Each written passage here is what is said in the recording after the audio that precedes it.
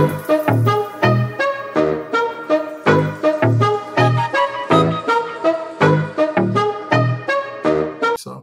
we'll jump into this next topic. I mean, we went an hour on this one, man. I'm fine with it because I get to chop up a whole lot of stuff you ought to really love. Rich Paul says LeBron is off this idea of having to play with Bronny. Paul told ESPN. If he does, he does. But if he doesn't, he doesn't. I call bullshit. There's no deal made that it's guaranteed that if the Lakers draft Bronny at 55, LeBron will resign. If that was the case, I would force them to take him at 17. We don't need leverage. The Lakers can draft Bronny, and LeBron doesn't resign. We know that's bullshit. LeBron is also not going to Phoenix for a minimum deal. We can squash that now. I don't think he'd ever go for a minimum deal anywhere. If Bronny's name was Charles Jacobson, he was my client, I would do the same thing, identify teams that have real interest. I'm going to say one thing real quick, and I'll let you go.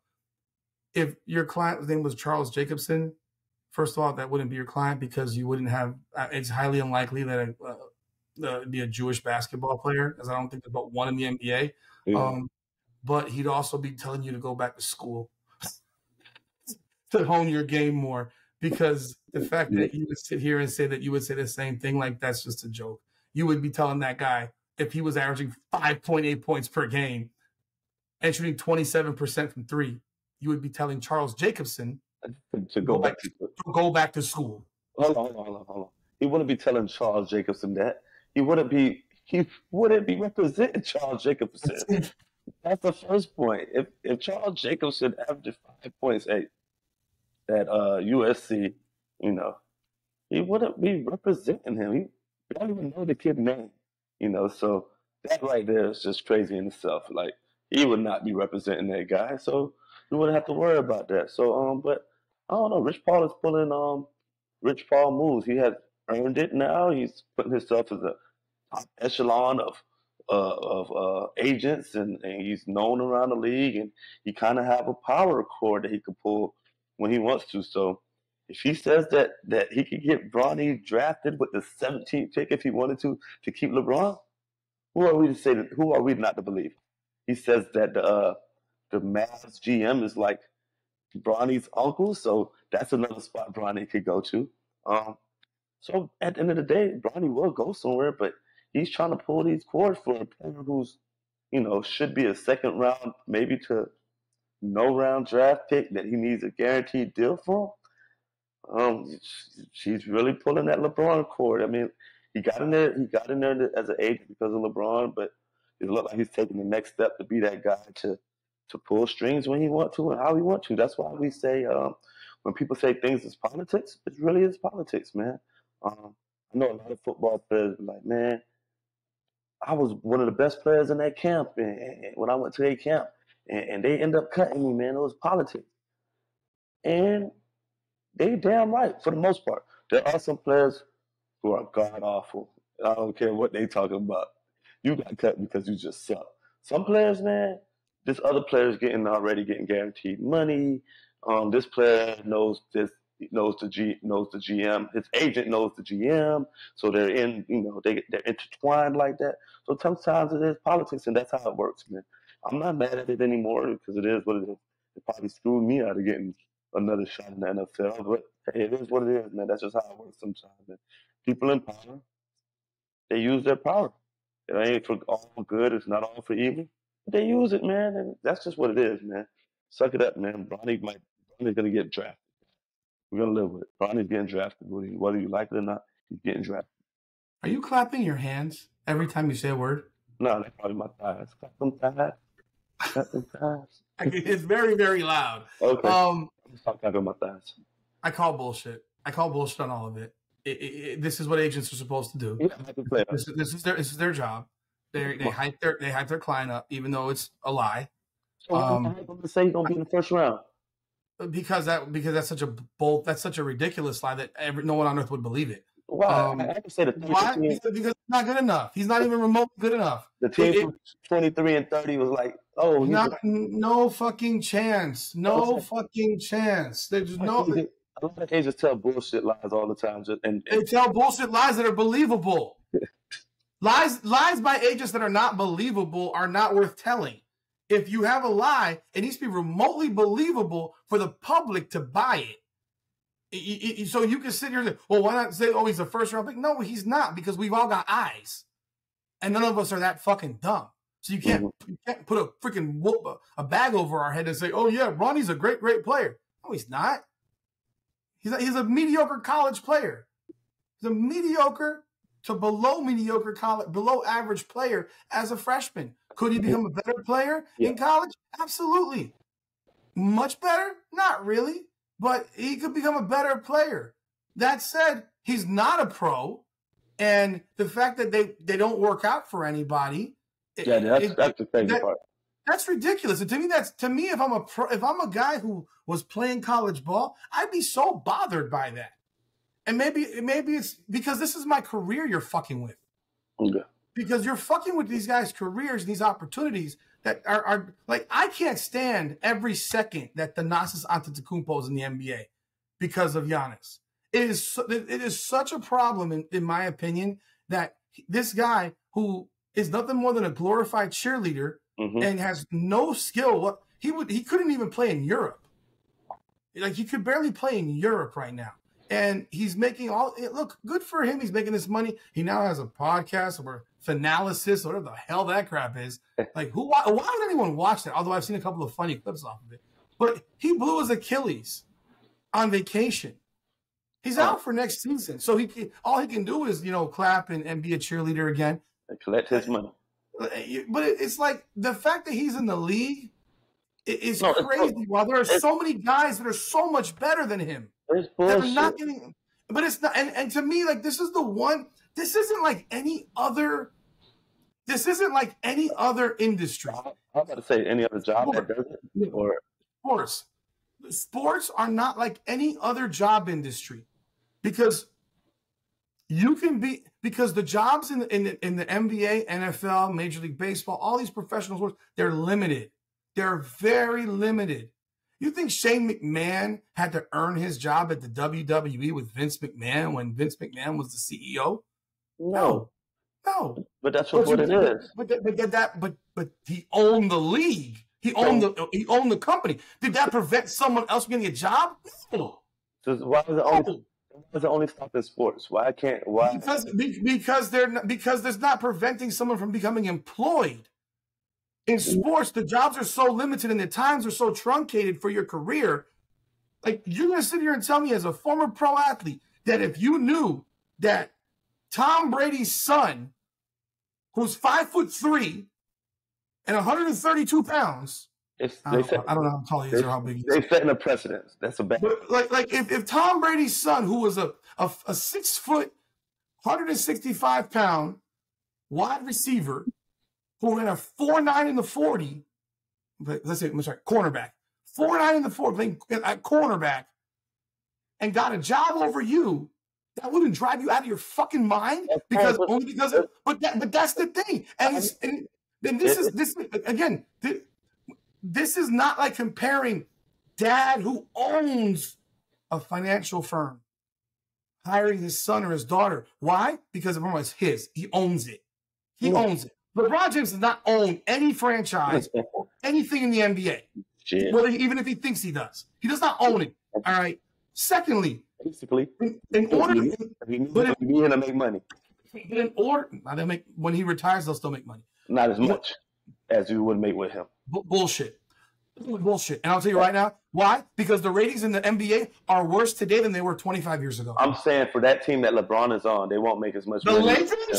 The Lakers are sold out. The Lakers are sold out to eternity, bro. You don't think they make more money and charge more when they go on? No. Because they don't charge more. They don't charge less today than they charged 10 years ago with the Heat for retail season tickets.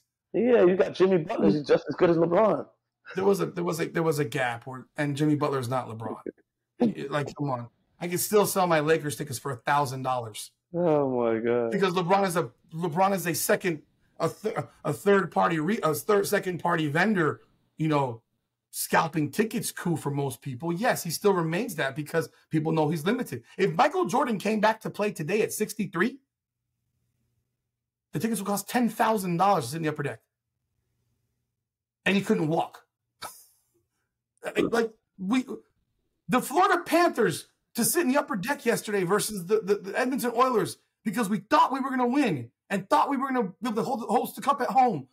The upper deck tickets were over $1,000. We lost, so now we got to go do it in Edmonton. I don't want to come back for games. I don't want to come back for Game 7. Let me win in Edmonton. I'm happy to watch it on television and break their fucking hearts up there. But if you have a financial firm, what do you need to do in order to be to work in that field? You gotta get licensed. Mm-hmm. You gotta go to school. Or you have to take classes.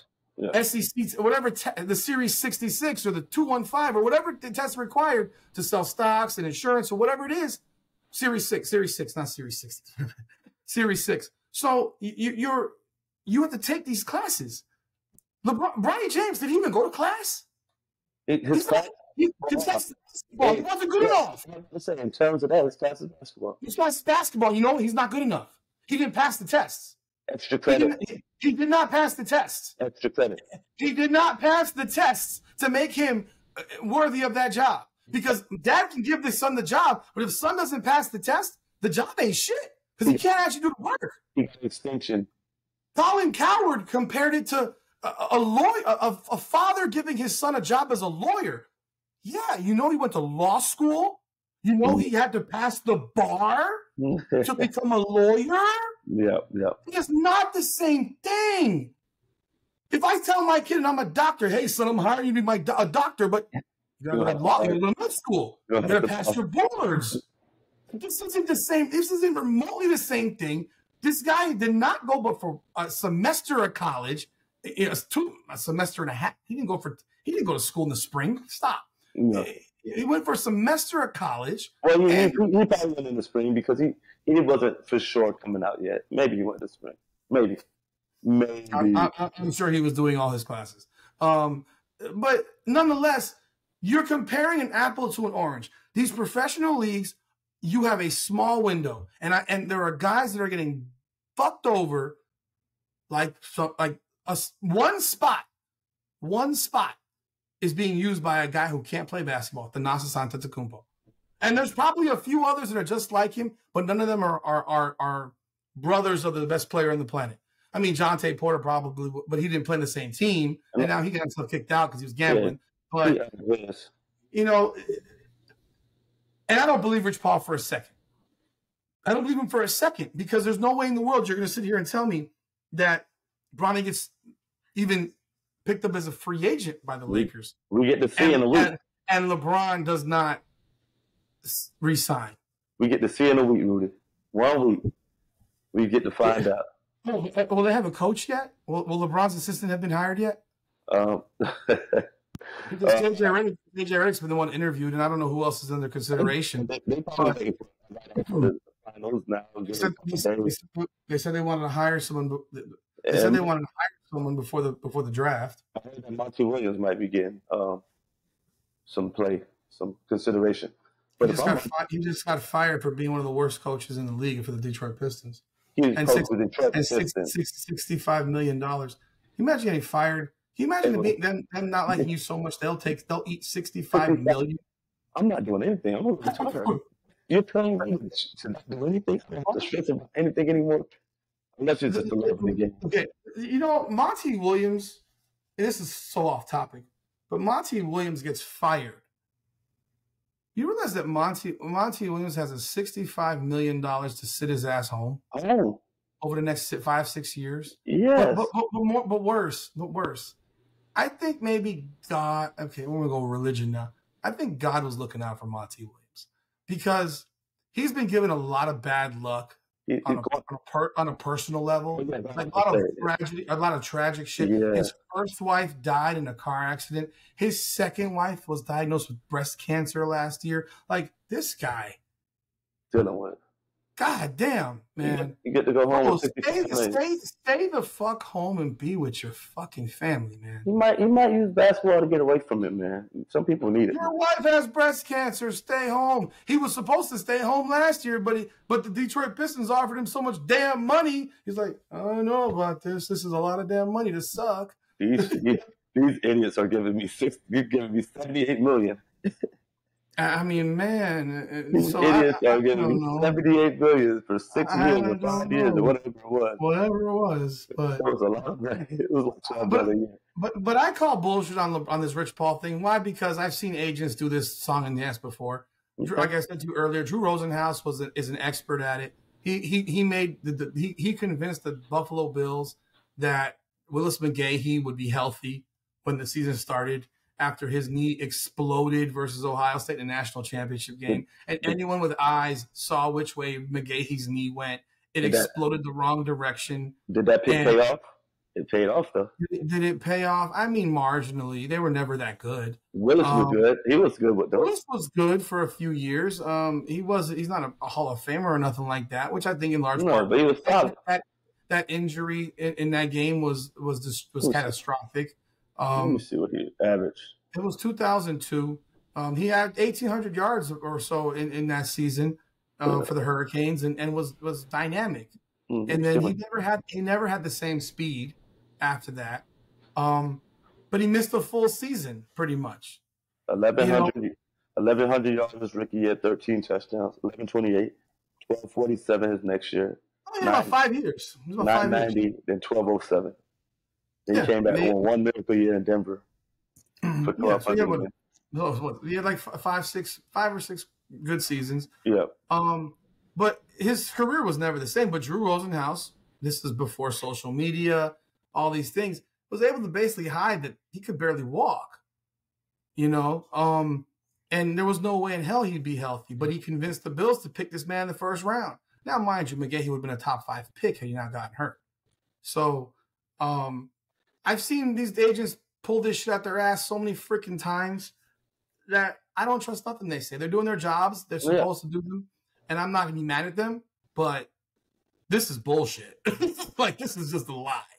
This is like a hard-to-stomach lie. Thank you for watching Come On Now, the podcast.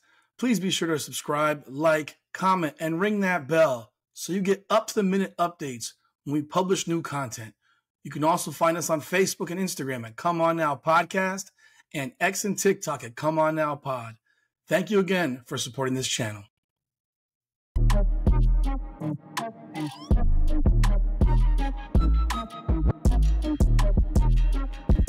Thank you.